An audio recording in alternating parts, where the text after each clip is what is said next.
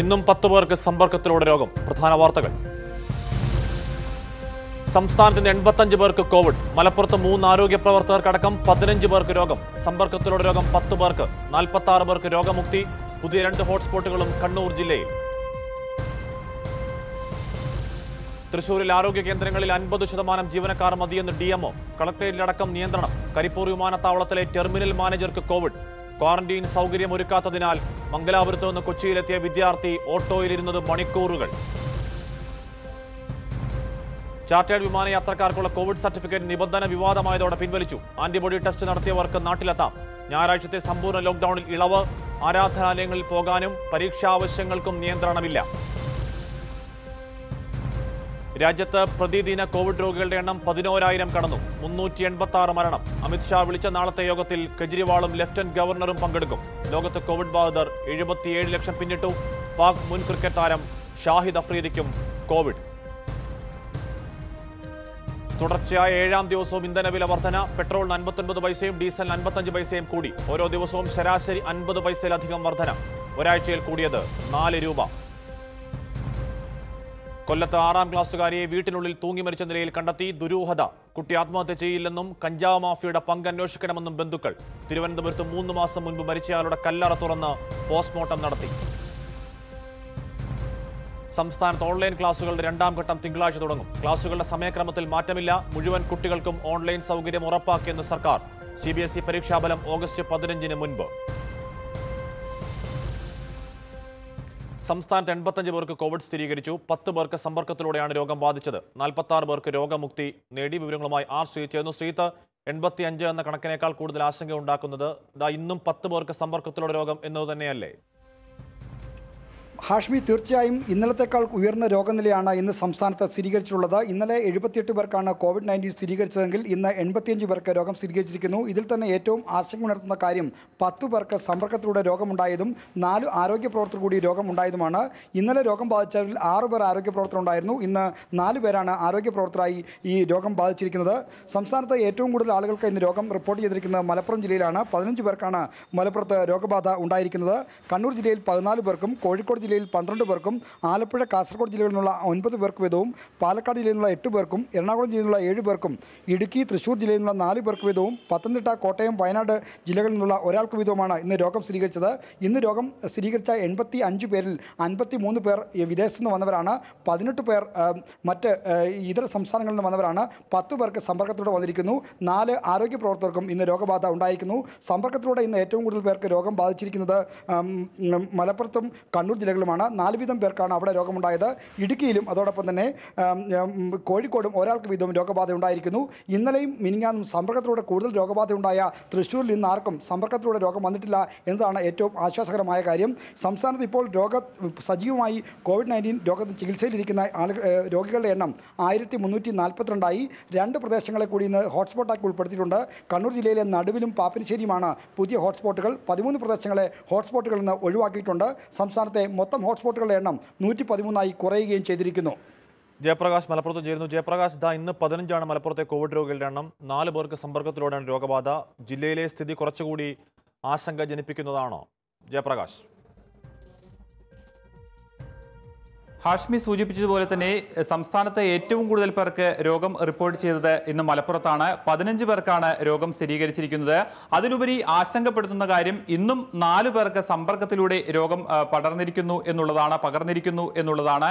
ഇതിൽ ഒരാൾ നേരത്തെ സൂചിപ്പിച്ചതുപോലെ തന്നെ വിമാനത്താവളത്തിൽ ജോലി ചെയ്യുന്ന ഉന്നത ഉദ്യോഗസ്ഥനാണ്.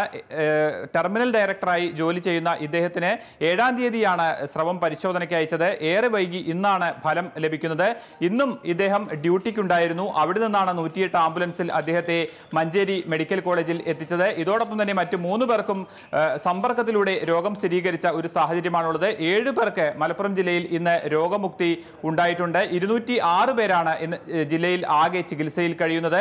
ജില്ലയിൽ ചികിത്സയിൽ കഴിയുന്നവരുടെ എണ്ണവും റെക്കോർഡിലേക്ക് എത്തുന്ന ഒരു സാഹചര്യമാണ് മലപ്പുറം ജില്ലയിൽ നിലനിൽക്കുന്നത്. ജയപ്രകാശാണ് മലപ്പുറത്തെ വിവരങ്ങൾ നൽകിയത്. CK വിജയൻ കണ്ണൂരിൽ നിന്നും. വിജയൻ, കണ്ണൂരിൽ 2 പുതിയ ഹോട്ട്സ്പോട്ടുകൾ കൂടി വരുന്നു. പാപ്പിനിശ്ശേരിയും നടുവിലുമാണ് ഹോട്ട്സ്പോട്ടുകൾ. മാത്രമല്ല 14 പേർക്ക്. മലപ്പുറത്തിന് തൊട്ട് പിന്നാലെ ഇന്ന് ഏറ്റവും കൂടുതൽ കോവിഡ് രോഗികളുള്ള ജില്ല കണ്ണൂരാണ്. വിജയൻ. മെയ് 23 ആണ് കണ്ണൂരിൽ ഏറ്റവും വലിയ കോവിഡ് രോഗബാധ സ്ഥിരീകരിക്കപ്പെട്ടത്. അന്ന് 16 പേരായിരുന്നു. എന്നാൽ അതിനുശേഷം വരുന്ന ഏറ്റവും വലിയ കണക്കാണ് ഇന്നത്തേത്. ഇന്ന് 18 പേർക്കാണ് ഇന്ന് കണ്ണൂരിൽ കോവിഡ് ബാധ ഉണ്ടായിരിക്കുന്നത്. മാത്രമല്ല കണ്ണൂരിൽ 3 പേർ മരിക്കുകയും ചെയ്തു. ഇന്നലെ നടുക്കണ്ടി ഹുസൈൻ ഉൾപ്പെടെ 3 പേർ മരിക്കുകയും ചെയ്തു. ഏതായാലും കണ്ണൂർ ജില്ലയിൽ നിന്ന് കഴിഞ്ഞ 3 ദിവസങ്ങളിലായി എണ്ണം 10-ൽ താഴെ നിൽക്കുകയായിരുന്നു. അതിനിടയിലാണ് അപ്രതീക്ഷിതമായി ഇന്ന് 14 പേർക്ക് രോഗബാധ സ്ഥിരീകരിച്ചത്. 128 പേർ ഇപ്പോൾ കണ്ണൂർ ജില്ലയിൽ വിവിധ കേന്ദ്രങ്ങളിലായി ആശുപത്രിയിൽ കഴിയുന്നുണ്ട് കോവിഡ് രോഗബാധ കാരണം. അതിൽ 14 പേർ മറ്റ് ജില്ലക്കാരാണ്. അങ്ങനെയാണെങ്കിൽ തന്നെ 114 പേർ കണ്ണൂർ ജില്ലയിൽ ഇപ്പോൾ ചികിത്സയിലും കഴിയുന്നുണ്ട്. ഏതായാലും കണ്ണൂർ കുറെ കൂടി രോഗബാധയിൽ നിന്ന് മുക്തമായിക്കൊണ്ടിരിക്കുന്നു എന്ന വാർത്തകൾ വരുന്നതിനിടയിലാണ് ഇന്ന് ഇത്രയും വലിയ ഒരു കണക്ക്, അല്ലെങ്കിൽ 14 പേർക്ക് രോഗബാധ ഉണ്ടായി എന്ന വിവരം പുറത്തു വന്നത്. ഉണ്ണികൃഷ്ണൻ കോഴിക്കോടും ചേരുന്നു. ഉണ്ണി, 12 പേരിൽ ജില്ലയിൽ വിദേശത്ത് നിന്ന് വന്നവർ എത്ര പേരാണ്? മറ്റു സംസ്ഥാനങ്ങളിൽ നിന്ന് വന്നവർ എത്ര പേരാണ്? ഹാഷ്മി, വിദേശത്ത് നിന്ന് 12 പേരിൽ 8 പേരാണ് വിദേശത്ത് നിന്ന് എത്തിയവർ. കുവൈത്തിൽ നിന്ന് 3 പേർ, സൗദിയിൽ നിന്ന് 2 പേർ, ദുബൈയിൽ നിന്ന് 2 പേർ, റഷ്യയിൽ നിന്ന് ഒരാൾ എന്നിങ്ങനെ 8 പേർ. മഹാരാഷ്ട്രയിൽ നിന്നും ചെന്നൈയിൽ നിന്നും വന്നവരാണ് ബാക്കി 2 പേരുള്ളത്. പിന്നെ അവശേഷിക്കുന്ന 2 പേർ കരിപ്പൂർ വിമാനത്താവളത്തിലെ ഒരു ഉദ്യോഗസ്ഥനും മറ്റൊന്ന് ആരോഗ്യ പ്രവർത്തകനുമാണ്. എന്നിങ്ങനെ 12 പേർക്കാണ് ഇന്ന് കോവിഡ് സ്ഥിരീകരിച്ചിരിക്കുന്നത്. ആകെ കോവിഡ് സ്ഥിരീകരിച്ച് കോഴിക്കോട് ജില്ലയിൽ ചികിത്സയിൽ കഴിയുന്ന അവരുടെ എണ്ണം 149 ഇന്ന് വന്നിരിക്കുന്ന കോവിഡ് സ്ഥിരീകരിച്ച മേഖലകൾ ഇതാണ്: അത്തോളി, തലക്കുളത്തൂർ, പെരുവയൽ, നൊച്ചാട്, ഏറാമല, കോഴിക്കോട് കോർപ്പറേഷൻ്റെ കുതിരവട്ടം പ്രദേശം, കക്കോടി, ഒഞ്ചിയം, കൂടരഞ്ഞി, പുറമേരി ഭാഗങ്ങളിലാണ് ഇന്ന് കോവിഡ് സ്ഥിരീകരിച്ച ആളുകൾ കഴിയുന്നത്. 165 പരിശോധനാ ഫലമാണ് ഇനി കോഴിക്കോട് ജില്ലയിൽ നിന്ന് വരാനുള്ളത്. ഉണ്ണികൃഷ്ണനാണ് കോഴിക്കോട് വിവരങ്ങൾ നൽകിയത്. ഇന്ന് സംസ്ഥാനത്ത് 85 പേർക്കാണ് കോവിഡ്. അതിനേക്കാൾ കൂടുതൽ ആശങ്ക ഉണ്ടാക്കുന്നതാണ് 10 പേർക്ക് സമ്പർക്കത്തിലൂടെ ഇന്നും രോഗം ബാധിച്ചു എന്നത്. 4 ആരോഗ്യ പ്രവർത്തകർക്കും ഇന്ന് രോഗം സ്ഥിരീകരിച്ചിട്ടുണ്ട്. തൃശൂർ ജില്ലയിൽ ആരോഗ്യ പ്രവർത്തകർക്ക് രോഗം പകരുന്ന സാഹചര്യത്തിൽ സർക്കാർ ആരോഗ്യ സ്ഥാപനങ്ങളിൽ നിയന്ത്രണം കർശനമാക്കി. ദിവസേന പകുതി ജീവനക്കാർ മാത്രം ജോലിക്കെത്തിയാൽ മതിയെന്ന നിർദ്ദേശം നൽകി. ഗുരുവായൂർ ക്ഷേത്രത്തിൽ വിവാഹ ചടങ്ങുകൾ നിർത്തിവെച്ചു. ജില്ലയിൽ ആരോഗ്യ പ്രവർത്തകർക്ക് വലിയ തോതിൽ കോവിഡ് ബാധ സ്ഥിരീകരിച്ച പശ്ചാത്തലത്തിലാണ് ആരോഗ്യ സ്ഥാപനങ്ങളിൽ നിയന്ത്രണങ്ങൾ ഏർപ്പെടുത്തുന്നത്. രോഗബാധയുടെ ഉറവിടം കണ്ടെത്താൻ കഴിയാത്തതും പ്രതിസന്ധി സൃഷ്ടിക്കുന്നുണ്ട്. വരും നാളുകളിൽ രോഗികളുടെ എണ്ണത്തിൽ വലിയ വർധനവ് മുന്നിൽ കണ്ടാണ് ആരോഗ്യവകുപ്പിൻ്റെ പുതിയ നടപടി. ഒരു ദിവസം സർക്കാർ ആരോഗ്യ സ്ഥാപനത്തിൽ ഹാജരാകേണ്ടത് പകുതി ജീവനക്കാരെന്ന് DMO ഇറക്കിയ ഉത്തരവിൽ പറയുന്നു. ഒരാഴ്ച ഇടവിട്ട് ജോലിക്ക് ഹാജരായാൽ മതിയെന്നാണ് ഉത്തരവിൽ വ്യക്തമാക്കുന്നത്. ജോലിക്ക് ഹാജരാകാത്തവർ സമ്പർക്ക വിലക്കിൽ ഏർപ്പെടണം. വീടുകളിൽ തന്നെ നിരീക്ഷണത്തിൽ കഴിയണമെന്നാണ് DMO ഇറക്കിയ ഉത്തരവ് വ്യക്തമാക്കുന്നത്. ക്രമീകരണങ്ങൾ ഒരുക്കാൻ ബന്ധപ്പെട്ട സ്ഥാപന മേധാവികൾക്ക് DMO നിർദ്ദേശം നൽകിക്കഴിഞ്ഞു. മാതൃഭൂമി ന്യൂസ്, തൃശൂർ. കരിപ്പൂർ വിമാനത്താവളത്തെ ആശങ്കയിലാക്കി ഉന്നത ഉദ്യോഗസ്ഥന് കോവിഡ്. ടെർമിനൽ മാനേജർക്ക് രോഗം സ്ഥിരീകരിച്ചതോടെ വിമാനത്താവള ഡയറക്ടർ അടക്കം ക്വാറന്റീനിൽ പോയി. സമ്പർക്കത്തിലൂടെ ജീവനക്കാർക്ക് രോഗം പകർന്നതോടെ പെരിന്തൽമണ്ണ ഫയർ സ്റ്റേഷനും എടപ്പാൾ പഞ്ചായത്ത് ഓഫീസും അടച്ചു. ഇന്നും വിമാനത്താവളത്തിൽ ജോലിയിലുണ്ടായിരുന്ന ടെർമിനൽ മാനേജർക്കാണ് കോവിഡ്. ജൂൺ 7-ന് സ്രവം പരിശോധനയ്ക്ക് അയച്ചിരുന്നെങ്കിലും ഏറെ വൈകി ഫലം വന്നത് ഇന്ന്. വിമാനത്താവള ഡയറക്ടർ ഉൾപ്പെടെ 35 ഉന്നത ജീവനക്കാർ ക്വാറന്റീനിൽ പോയത് ദൈനംദിന പ്രവർത്തനത്തെ ബാധിച്ചേക്കും. കസ്റ്റംസ് CISF ഉദ്യോഗസ്ഥരുമായും ഇദ്ദേഹം സമ്പർക്കം പുലർത്തി. വന്ദേ ഭാരത് ദൗത്യവുമായി ബന്ധപ്പെട്ട് വിമാനത്താവളത്തിൽ പ്രവർത്തിച്ച വിവിധ വകുപ്പുകളിലെ ഉദ്യോഗസ്ഥരും ആശങ്കയിലാണ്. മലപ്പുറം എടപ്പാൾ ഗ്രാമപഞ്ചായത്തിലെ ഡ്രൈവർക്ക് കോവിഡ് സ്ഥിരീകരിച്ച പശ്ചാത്തലത്തിൽ ഗ്രാമപഞ്ചായത്ത് കാര്യാലയം അടച്ചു. ഉദ്യോഗസ്ഥരും ജനപ്രതിനിധികളും ക്വാറന്റീനിലാണ്. ജീവനക്കാരന് രോഗം സ്ഥിരീകരിച്ചതോടെ പെരിന്തൽമണ്ണ അഗ്നിരക്ഷാസേന ഓഫീസും പ്രവർത്തനം നിർത്തി. ചുമതല മണ്ണാർക്കാട് മലപ്പുറം യൂണിറ്റുകൾക്ക് വിഭജിച്ച് നൽകി. മാതൃഭൂമി ന്യൂസ്, മലപ്പുറം. മംഗലൂരിൽ നിന്ന് കൊച്ചിയിലെത്തിയ വിദ്യാർത്ഥിക്ക് ക്വാറന്റീൻ സൗകര്യം ഒരുക്കാതെ ഉദയംപേരൂർ പഞ്ചായത്തിന് അനാസ്ഥ.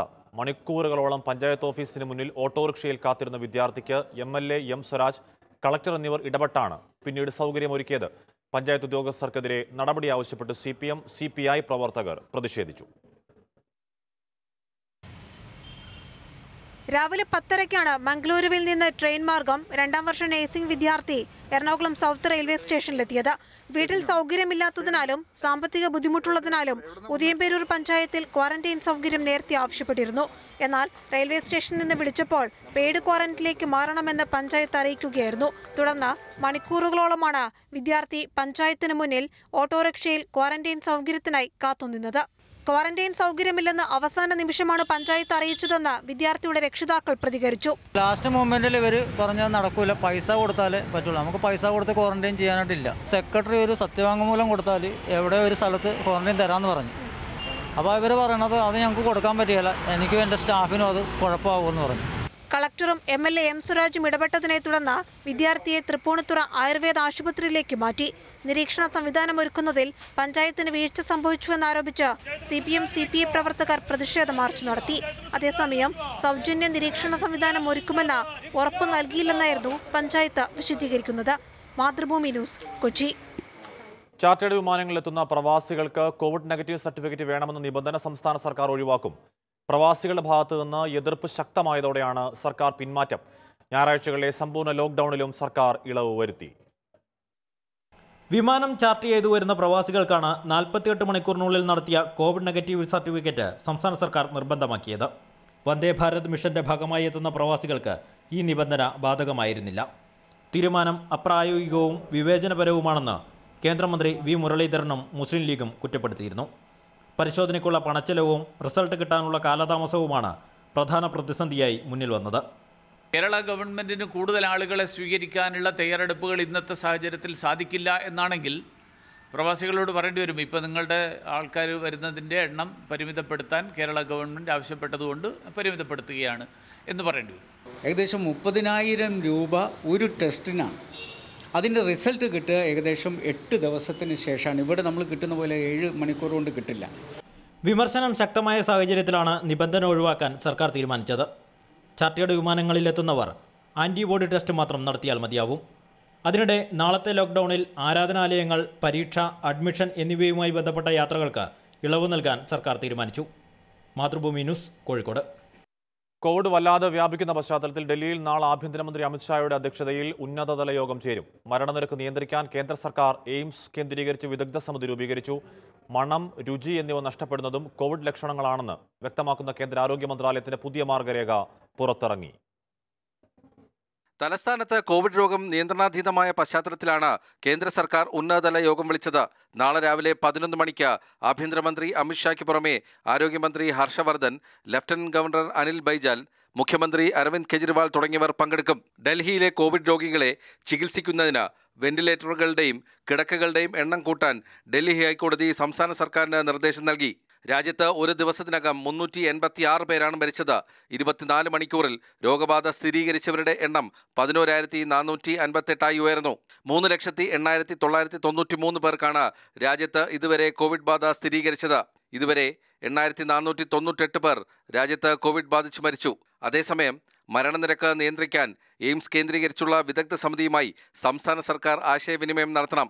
ഇതിനായി നോഡൽ ഓഫീസർമാരെ നിയമിക്കാനും ആരോഗ്യ മന്ത്രാലയം നിർദ്ദേശിച്ചിട്ടുണ്ട്. മാതൃഭൂമി ന്യൂസ്, ഡൽഹി. സംസ്ഥാനത്തെ സ്കൂളുകളിലെ ഓൺലൈൻ ക്ലാസുകളുടെ 2ാം ഘട്ടം തിങ്കളാഴ്ച തുടങ്ങും. മുഴുവൻ കുട്ടികൾക്കും ഓൺലൈൻ പഠന സൗകര്യം ഉറപ്പുവരുത്തിയെന്ന് സർക്കാർ അവകാശപ്പെടുന്നുണ്ട്. കൂടുതൽ വിഷയങ്ങളും സാങ്കേതികതയും ഉൾപ്പെടുത്തിയാണ് 2ാം ഘട്ടം തുടങ്ങുക. മിട്ടുപൂച്ചേ, എങ്ങനെയാ വിളിക്കുക? 2 ആഴ്ച നീണ്ട ട്രയൽ ക്ലാസുകൾ വിജയമാണെന്നാണ് വിലയിരുത്തൽ. വിക്ടേഴ്സ് വെബിൽ 27 ടെറാബൈറ്റ് ഡൗൺലോഡ് ഒരു ദിവസം നടന്നു. യൂട്യൂബ് വരിക്കാരുടെ എണ്ണം 10 ലക്ഷത്തോളമായി. 16.5 ലക്ഷം പേർ മൊബൈൽ ആപ്പ് ഡൗൺലോഡ് ചെയ്തു. TV-യിൽ കണ്ടവരുടെ കണക്കെടുപ്പ് സാധ്യമല്ല. പ്രൈമറി ക്ലാസ്സിലാണെങ്കിൽ ഒരാഴ്ച 2.5 മണിക്കൂറുള്ളൂ. ആ 2.5 മണിക്കൂർ ഏതെങ്കിലും ക്ലാസ്സുകൾ നഷ്ടപ്പെട്ടാലും ആ കുട്ടിക്ക് കാണിച്ചു കൊടുക്കാൻ പറ്റുന്ന സംവിധാനം നമുക്കിന്ന് ലഭ്യമാണ്. അതുകൊണ്ട് ഇനിയും അക്കാര്യത്തിൽ യാതൊരു ആശങ്കയ്ക്കും നമുക്ക് അടിസ്ഥാനമില്ല. കണ്ടെത്തിയ കുറവുകൾ പരമാവധി പരിഹരിച്ചാണ് 2ാം ഘട്ടം ആരംഭിക്കുന്നത്. സമയക്രമം പഴയത് തന്നെ. ഇംഗ്ലീഷ് മീഡിയത്തിനായി കൂടുതൽ ഇംഗ്ലീഷ് വാക്കുകൾ ഉൾപ്പെടുത്തും. കൂടുതൽ വിഷയങ്ങളും കൂടുതൽ അധ്യാപകരും ഉണ്ടാകും. തമിഴ്, കന്നഡ മീഡിയത്തിലൂടെയുള്ള ക്ലാസുകൾക്കായി പ്രത്യേക ലിങ്കുമുണ്ട്. മുഴുവൻ കുട്ടികൾക്കും ഓൺലൈൻ പഠന സൗകര്യം ഒരുക്കിയെന്ന് വിദ്യാഭ്യാസ വകുപ്പ് ഉറപ്പു പറയുന്നു. ആ ഉറപ്പിലാണ് കേരളത്തിൻ്റെ വിശ്വാസം. അരുൺ മുരളീധരനൊപ്പം മുഹമ്മദ് നൌഫൽ, മാതൃഭൂമി ന്യൂസ്, തിരുവനന്തപുരം. CBSE 10-12 ക്ലാസുകളിലെ പരീക്ഷാഫലം ഓഗസ്റ്റ് 15 മുൻപ് പ്രഖ്യാപിക്കും. കോവിഡ് കാരണമാണ് മൂല്യനിർണ്ണയം വൈകിയതെന്ന് കേന്ദ്ര മാനവശേഷി മന്ത്രി രമേശ് പൊക്രിയാൽ പറഞ്ഞു. ഉത്തരക്കടലാസുകൾ അധ്യാപകരുടെ വീട്ടിലെത്തിച്ചാണ് മൂല്യനിർണ്ണയം നടത്തുക. ഭാവിയിൽ ഓൺലൈൻ വിദ്യാഭ്യാസം പ്രോത്സാഹിപ്പിക്കുമെന്നും രമേശ് പൊക്രിയാൽ പറഞ്ഞു. രാജ്യത്ത് തുടർച്ചയായ 7ാം ദിവസവും പെട്രോൾ ഡീസൽ വില വർദ്ധിച്ചു. ഇന്ന് പെട്രോളിന് 59 പൈസയും ഡീസലിന് 55 പൈസയുമാണ് കൂടിയത്. 7 ദിവസത്തിനിടെ പെട്രോളിന് 3 രൂപ 91 പൈസയും ഡീസലിന് 3 രൂപ 81 പൈസയും കൂട്ടി. രാജ്യത്ത് ലോക്ക്ഡൌണിൽ ഇളവ് നൽകിയ ശേഷം തുടർച്ചയായ ദിവസങ്ങളിൽ പെട്രോളിനും ഡീസലിനും വില വർദ്ധിക്കുകയാണ്. ഓരോ ദിവസവും ശരാശരി 50 പൈസയിലധികമാണ് വർദ്ധിക്കുന്നത്. ഇന്നും പെട്രോളിന് 59 പൈസയും ഡീസലിന് 55 പൈസയും വർദ്ധിച്ചു. കൊച്ചിയിൽ 1 ലിറ്റർ പെട്രോളിന് 75 രൂപ 32 പൈസയും ഡീസലിന് 69 രൂപ 49 പൈസയുമാണ് വില. ഇന്ധന കമ്പനികൾ ലാഭം 5 രൂപയായി ഉയർത്താൻ തീരുമാനിച്ചതിന്റെ ഭാഗമായിട്ടാണ് വില വർദ്ധിക്കുന്നത്. ഒരാഴ്ച കൊണ്ട് പെട്രോളിന് 3 രൂപ 91 പൈസയും ഡീസലിന് 3 രൂപ 81 പൈസയുമാണ് വർദ്ധിച്ചിരിക്കുന്നത്. അന്താരാഷ്ട്ര മാർക്കറ്റിൽ ക്രൂഡ് ഓയിലിന്റെ വില ഇടിഞ്ഞതിനെ തുടർന്ന് കേന്ദ്ര സർക്കാർ ഏർപ്പെടുത്തിയ അധിക തീരുവ പിൻവലിച്ചില്ലെങ്കിൽ വരും ദിവസങ്ങളിലും പെട്രോളിനും ഡീസലിനും വില ഉയരാനാണ് സാധ്യത.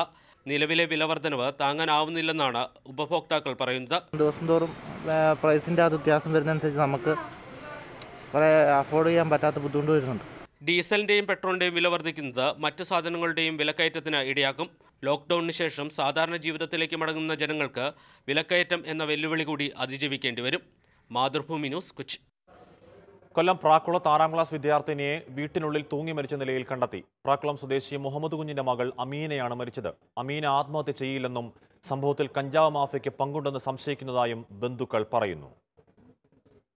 ഇന്നലെ രാത്രി 7:30യോടെയാണ് അമീനയെ വീട്ടിനുള്ളിൽ തൂങ്ങിയ നിലയിൽ കണ്ടെത്തിയത്. ഉടൻ തന്നെ കുട്ടിയെ ആശുപത്രിയിലെത്തിച്ചെങ്കിലും ജീവൻ രക്ഷിക്കാനായില്ല. ഈ സംഭവത്തിൽ ദുരൂഹതയുണ്ടെന്നാണ് കുടുംബത്തിന്റെ പരാതി. മരിക്കുന്നതിന് തൊട്ടുമുമ്പ് വരെ മകൾ തനിക്കൊപ്പം ഉണ്ടായിരുന്നുവെന്ന് അമ്മ പറഞ്ഞു. പ്രാർത്ഥിക്കാനായി പോയ മകൾ തൂങ്ങി നിൽക്കുന്നതാണ് പിന്നീട് കണ്ടത്. മകൾ ആത്മഹത്യ ചെയ്യില്ലെന്ന് അമ്മ നിറകണ്ണുകളോട് പറയുന്നു. എൻ്റെ മോൾ അങ്ങനെ ചെയ്യത്തില്ല, അങ്ങനെ ചെയ്യാനുള്ള പ്രായമൊന്നും ആയിട്ടില്ല എൻ്റെ മോൾ. മരണത്തിൽ ദുരൂഹതയുണ്ടെന്ന് അമീനയുടെ മുത്തച്ഛനും പറഞ്ഞു. പ്രദേശത്ത് കഞ്ചാവ് മാഫിയ സജീവമാണ്. കുട്ടിയുടെ മരണത്തിൽ കഞ്ചാവ് മാഫിയയ്ക്ക് പങ്കുണ്ടെന്നാണ് കുടുംബത്തിന്റെ സംശയം.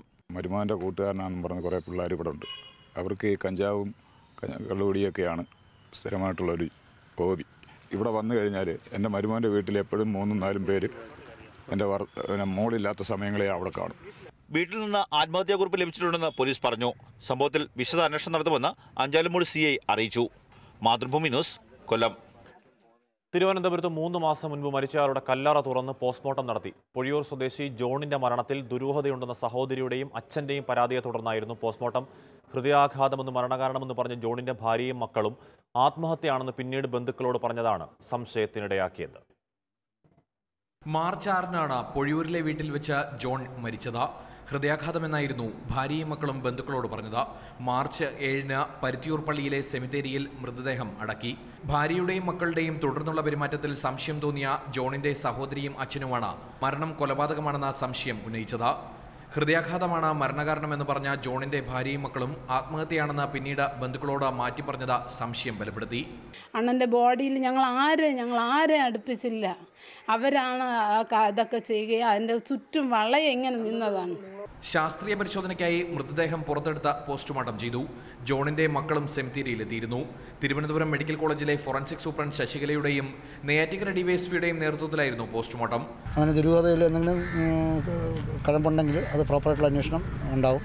ആത്മഹത്യയാണെന്ന് പറഞ്ഞാൽ പള്ളി സെമിത്തേരിയിൽ അടക്കില്ലെന്ന കാരണത്താലാണ് വിവരം മറച്ചുവെച്ചതെന്നാണ് ജോണിന്റെ ഭാര്യയുടെയും മക്കളുടെയും മൊഴി.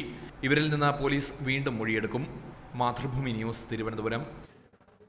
പാലക്കാട് മലമ്പുഴയിലെ 6ാം ക്ലാസ്സുകാരൻ അബിന്റെ വീട്ടിൽ വൈദ്യുതിക്ക് പിന്നാലെ ടിവിയും എത്തി. പാലക്കാട് MP VK ശ്രീകണ്ഠനാണ് TV നൽകിയത്. അച്ഛനും അമ്മയും ഉപേക്ഷിച്ച 6ാം ക്ലാസ്സുകാരൻ പഠനത്തിന് KSCBയുടെ കനിവ് തേടുന്നു എന്ന മാതൃഭൂമി ന്യൂസ് വാർത്തയെ തുടർന്നാണ് ഈ വലിയ ഇടപെടലുകൾ.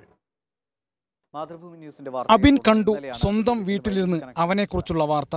രാവിലെ തന്നെ ഈ വാർത്ത നമ്മളെ അറിയിച്ച വിനോദ് ചെറാട് VK ശ്രീകണ്ഠൻ MP വാങ്ങി നൽകിയ TV അബിന്റെ വീട്ടിലെത്തി കണക്ട് ചെയ്യിപ്പിച്ചു. MP എത്തി റിമോട്ട് ഓൺ ചെയ്തപ്പോൾ ആദ്യം തെളിഞ്ഞത് അവന് പഠിക്കാനുള്ള വിക്ടേഴ്സ് ചാനൽ. പിന്നെ അവനെക്കുറിച്ചുള്ള മാതൃഭൂമി ന്യൂസ് വാർത്തയും കണ്ടു. പഠനം പ്രതിസന്ധിയിലായ മലമ്പുഴയിലെ 6ാം ക്ലാസ്സുകാരന്റെ വീട്ടിൽ ടെലിവിഷനും എത്തി. എനിക്ക് സന്തോഷമായി, വളരെ സന്തോഷം. ഇത്ര കാലം TV-യിലുണ്ടായിരുന്നു പഠിച്ചത്. ആ മനസ്സിന് ഞാൻ 1000 നന്ദി പറയാണ്. അബിന്റെ തുടർ പഠനത്തിന് നിമിത്തമാകാൻ കഴിഞ്ഞതിൽ സന്തോഷമുണ്ടെന്ന് VK ശ്രീകണ്ഠൻ MP പ്രതികരിച്ചു. അബിന്റെ സന്തോഷത്തിന് ഞാൻ തന്നെ വിനോദിനോട് പറഞ്ഞു, ഈ വീട്ടിലേക്കുള്ള TV ഞാൻ തന്നെ വാങ്ങിച്ച് ഏർപ്പാട് ചെയ്യാമെന്ന് പറഞ്ഞു. കഴിഞ്ഞ 3 വർഷമായി അവന്റെ മുത്തശ്ശി ആമിന വൈദ്യുതി കണക്ഷന് അപേക്ഷ നൽകി കാത്തിരിക്കുകയായിരുന്നു. മാതൃഭൂമി ന്യൂസ് വാർത്തയെ തുടർന്നാണ് KSEB ഇന്നലെ അവർക്ക് വെളിച്ചം നൽകിയത്. ഇന്നിപ്പോൾ അബിന് TVയും ലഭിച്ചു. അബിന്റെ പുഞ്ചിരി KSEBയും പങ്കുവച്ചു. ഇന്നലെ വെളിച്ചമെത്തി, ഇന്ന് TVയും. ഇപ്പോൾ അബിൻ അവനെക്കുറിച്ചുള്ള അവൻ്റെ വാർത്ത തന്നെ കാണുകയാണ്. G Prasad Kumar, Mathrubhumi news, Palakkad. Mathrubhumi board ചെയർമാനായി PV ചന്ദ്രനും മാനേജിംഗ് ഡയറക്ടറായി MV ശ്രേയാംസ് കുമാറും തെരഞ്ഞെടുക്കപ്പെട്ടു. ചെയർമാനും മാനേജിംഗ് ഡയറക്ടറുമായിരുന്ന MP വീരേന്ദ്രകുമാർ അന്തരിച്ചതിനെ തുടർന്നാണിത്. നിലവിൽ മാനേജിംഗ് എഡിറ്ററായ PV ചന്ദ്രൻ ചെയർമാൻ പദവി കൂടി വഹിക്കും. 20 വർഷമായി മാതൃഭൂമി ഡയറക്ടർ ബോർഡ് അംഗമായ MV Shreyams Kumar joint managing ഡയറക്ടറായി പ്രവർത്തിച്ചു വരികയായിരുന്നു. 1979 മാതൃഭൂമി മാനേജിംഗ് ഡയറക്ടറായി ചുമതലയേറ്റ MP വീരേന്ദ്രകുമാർ 40 വർഷം ആ പദവിയിൽ തുടർന്നു. 97 കേന്ദ്രമന്ത്രിയായതിനെ തുടർന്ന് 1 വർഷം അദ്ദേഹം മാനേജിംഗ് ഡയറക്ടർ സ്ഥാനത്ത് നിന്ന് മാറി നിന്നിരുന്നു.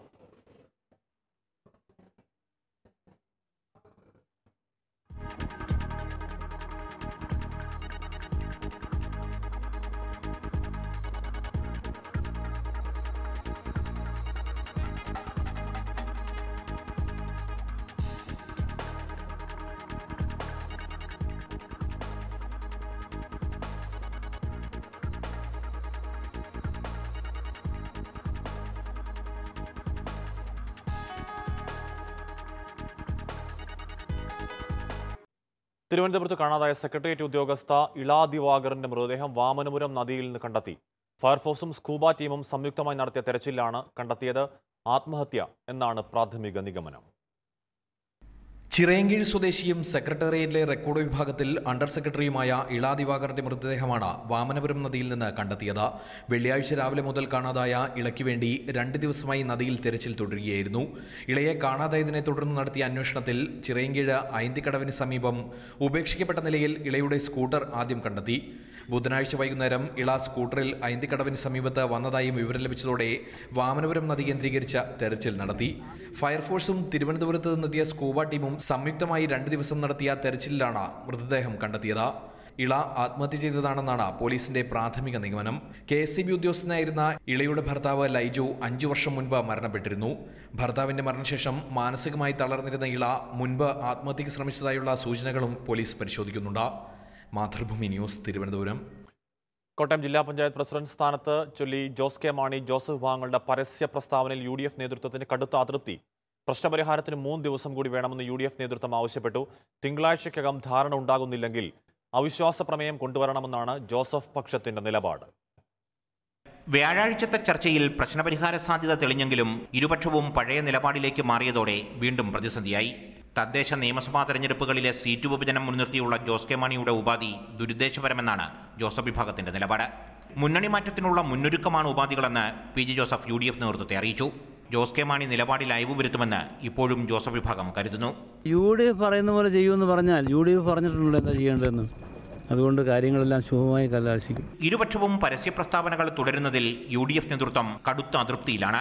നമ്മൾ UDFന്റെ ഐക്യത്തെ അത് ബാധിക്കാത്ത രീതിയിൽ പരിഹരിക്കാൻ വേണ്ടിയുള്ള കഠിന പ്രയത്നത്തിലാണ്. പരസ്യ പ്രസ്താവന നടത്തുന്നത് ഈ സമയത്ത് ഭൂഷണമല്ല എന്നുള്ള ഒരു മുന്നറിയിപ്പ് 2 വിഭാഗത്തോടും പറഞ്ഞിട്ടുണ്ട്. പ്രശ്നപരിഹാരത്തിന് 3 ദിവസം കൂടി വേണമെന്നാണ് UDF നേതൃത്വത്തിന്റെ ആവശ്യമെങ്കിലും തിങ്കളാഴ്ചയ്ക്കകം ധാരണയുണ്ടായില്ലെങ്കിൽ അവിശ്വാസ പ്രമേയം കൊണ്ടുവരണമെന്നാണ് PG ജോസഫിന്റെ ആവശ്യം. അവിശ്വാസ പ്രമേയ നീക്കത്തെ തൽക്കാലം കോൺഗ്രസ് അംഗീകരിക്കുന്നില്ല. മാതൃഭൂമി ന്യൂസ്, തിരുവനന്തപുരം. കേരള കോൺഗ്രസ് UDF മുന്നണിയിലേക്ക് ചേക്കേറുന്നുവെന്ന വാദം തള്ളി R ബാലകൃഷ്ണപിള്ള. LDFൽ പ്രവർത്തിക്കുന്നത് അന്തസ്സോടെയാണെന്ന് ബാലകൃഷ്ണപിള്ള പറഞ്ഞു. തദ്ദേശ സ്വയംഭരണ തെരഞ്ഞെടുപ്പ് ലക്ഷ്യമിട്ടുള്ള ഗൂഢാലോചനയാണ് വിവാദങ്ങൾക്ക് പിന്നിലെന്ന് KB ഗണേഷ് കുമാറും വ്യക്തമാക്കി. കേരള കോൺഗ്രസ് B LDF ഇടുന്നു എന്ന അഭ്യൂഹങ്ങൾക്ക് പാർട്ടി ചെയർമാൻ R ബാലകൃഷ്ണപിള്ള തന്നെ വിരാമമിട്ടു. LDFനെയും സംസ്ഥാന സർക്കാരിനെയും പ്രശംസിച്ച R ബാലകൃഷ്ണപിള്ള UDFനെ രൂക്ഷമായി വിമർശിച്ചു. ഞങ്ങളെ സംബന്ധിച്ചിടത്തോളം ഞങ്ങൾ അന്തസ്സായിട്ട് അത് കഴിയുകയാണ്. നല്ല പെരുമാറ്റമാണ് ഞങ്ങളോട്. ഐക്യജനാധിപത്യത്തിൽ ഉണ്ടാക്കിയ ഒരാളായ എന്നോട് ഐക്യജനാധിപത്യത്തിലൂടെയും കോൺഗ്രസ് കാണിച്ച തെറ്റുകളൊക്കെ അറിയാം. മുന്നണിമാരെ സംബന്ധിച്ച് താനുമായി ചർച്ച നടത്തിയെന്ന വാർത്തകൾ അടിസ്ഥാനരഹിതമാണെന്ന് KB ഗണേഷ് കുമാർ MLAയും പറഞ്ഞു. തദ്ദേശ സ്വയംഭരണ തെരഞ്ഞെടുപ്പ് ലക്ഷ്യമിട്ടാണ് ഇപ്പോൾ വിവാദങ്ങൾ ഉണ്ടാക്കുന്നത്. തനിക്ക് മന്ത്രിയാകാൻ താല്പര്യമില്ലെന്നും ഗണേഷ് കുമാർ വ്യക്തമാക്കി. എന്നെ സംബന്ധിച്ച് അത്തരത്തിലൊരു അധികാരമുള്ള ആളല്ല. എന്നെ ജനങ്ങൾ MLA ആയി തെരഞ്ഞെടുക്കുന്നത് കൊണ്ട് ഞാൻ നിയമസഭയിൽ പോകുന്നു. തദ്ദേശ സ്വയംഭരണ തെരഞ്ഞെടുപ്പിൽ കൂടുതൽ സീറ്റുകൾ പാർട്ടി ആവശ്യപ്പെടുമെന്നും നിലവിലെ സാഹചര്യത്തിൽ കേരള കോൺഗ്രസുകളുടെ ലയനം ആഗ്രഹിക്കുന്നില്ലെന്നും ബാലകൃഷ്ണപിള്ള പറഞ്ഞു. മാതൃഭൂമി ന്യൂസ്, കൊല്ലം. പാകിസ്ഥാൻ മുൻ ക്രിക്കറ്റ് താരം ഷാഹിദ് അഫ്രീദിക്ക് കോവിഡ് സ്ഥിരീകരിച്ചു. ട്വിറ്ററിലൂടെ അഫ്രീദി തന്നെയാണ് രോഗവിവരം പുറത്തുവിട്ടത്. കോവിഡ് പോസിറ്റീവ് ആകുന്ന മൂന്നാമത്തെ പാക് താരമാണ് അഫ്രീദി. വ്യാഴാഴ്ച മുതൽ അത്ര സുഖകരമല്ല. ശരീരം നല്ല രീതിയിലല്ല പ്രതികരിക്കുന്നത്. നിർഭാഗ്യവശാൽ കോവിഡ് പോസിറ്റീവായി. എല്ലാവരുടെയും പ്രാർത്ഥന വേണം. പാക് മുൻ വെടിക്കെട്ട് താരം ഷാഹിദ് അഫ്രീദി ട്വിറ്ററിൽ കുറിച്ചു. കോവിഡ് ദുരിതാശ്വാസ പ്രവർത്തനങ്ങളിൽ വളരെ സജീവമായി ഇടപെട്ട താരമാണ് അഫ്രീദി. ഉൾനാടുകളിൽ ഭക്ഷണവും മറ്റും നേരിട്ടെത്തിച്ച് ആരാധകരുമായി നിരന്തരം സൗഹൃദം കാത്തുസൂക്ഷിക്കുന്ന താരമാണ് അദ്ദേഹം. മുൻ ഇന്ത്യൻ താരങ്ങളായ യുവരാജ് സിംഗും ഹർഭജൻ സിംഗുമെല്ലാം അഫ്രീദിയുടെ പ്രവർത്തനങ്ങളെ പുകഴ്ത്തിയിരുന്നു. കോവിഡ് പോസിറ്റീവാകുന്ന മൂന്നാമത്തെ പാക് ക്രിക്കറ്റ് താരമാണ് അഫ്രീദി. തൗഫീഖ് ഉമറും സഫർ സർഫ്രാസും കോവിഡ് പോസിറ്റീവായി ഭേദമായ താരങ്ങളാണ്. Sports desk, Mathrubhumi news. മറ്റു ചില വാർത്തകൾ ചുരുക്കത്തിൽ. ലഡാക്ക് അതിർത്തിയിലെ സ്ഥിതിഗതികൾ നിയന്ത്രണ വിധേയമെന്ന് കരസേനാ മേധാവി MM നർവാനെ. കമാൻഡർമാരുടെ തലത്തിൽ ചർച്ചകൾ പുരോഗമിക്കുന്നുവെന്നും നർവാനെ പറഞ്ഞു. ഒരു മലയാളി കൂടി ഗൾഫിൽ കോവിഡ് ബാധിച്ചു മരിച്ചു. കോഴിക്കോട് നടുവണ്ണൂർ മന്തങ്കാവിൽ കുന്നങ്കണ്ടി മേലെടുത്ത് രാമചന്ദ്രൻ ദുബായിലാണ് മരിച്ചത്. ഡൽഹിയിൽ കോവിഡ് നിരീക്ഷണത്തിലായിരുന്ന മലയാളി മരിച്ചു. യോജന വിഹാറിൽ ദോരന്ത അപ്പാർട്ട്മെന്റ്സിൽ ഗോപകുമാറിന്റെ ഭാര്യ ഓമനയാണ് മരിച്ചത്. TP വധക്കേസിൽ കുഞ്ഞനന്ദനെ കേസിൽ കുടുക്കിയെന്ന കോടിയേരി ബാലകൃഷ്ണന്റെ പ്രതികരണം പരസ്യമായ പക്ഷം ചേരില്ലെന്ന് തിരുവഞ്ചൂർ രാധാകൃഷ്ണൻ. കൊലപാതകത്തിന് പിന്നിൽ CPM ആണെന്ന് ഉറപ്പിക്കുന്നതാണ് കോടിയേരിയുടെ പ്രതികരണമെന്നും തിരുവഞ്ചൂർ. തർക്കം നടക്കുന്ന കേരള കോൺഗ്രസുകളെ ഇപ്പോൾ NDAയിലേക്ക് സ്വാഗതം ചെയ്യില്ലെന്ന് BJP. നിലവിലുള്ള പാർട്ടികളുമായി NDA ശക്തിപ്പെടുത്തുന്നതിനാണ് പ്രഥമ പരിഗണനയെന്ന് സംസ്ഥാന അധ്യക്ഷൻ K. സുരേന്ദ്രൻ. തിരുവനന്തപുരം മെഡിക്കൽ കോളേജിൽ ശസ്ത്രക്രിയയ്ക്ക് വിധേയനാക്കിയ വൈദ്യുത മന്ത്രി MM മണിയുടെ ആരോഗ്യനില തൃപ്തികരം. തലച്ചോറിനും തലയോട്ടിക്കുമിടയിലെ രക്തസ്രാവത്തെ തുടർന്നായിരുന്നു ശസ്ത്രക്രിയ. അടൂർ പ്രകാശ് MPക്കെതിരെ കേസ്. നെടുമങ്ങാട് DYSP ഓഫീസിലേക്ക് ലോക്ഡൌൺ മാനദണ്ഡങ്ങൾ ലംഘിച്ച് മാർച്ച് നടത്തിയതിന് ആണ് കേസ്.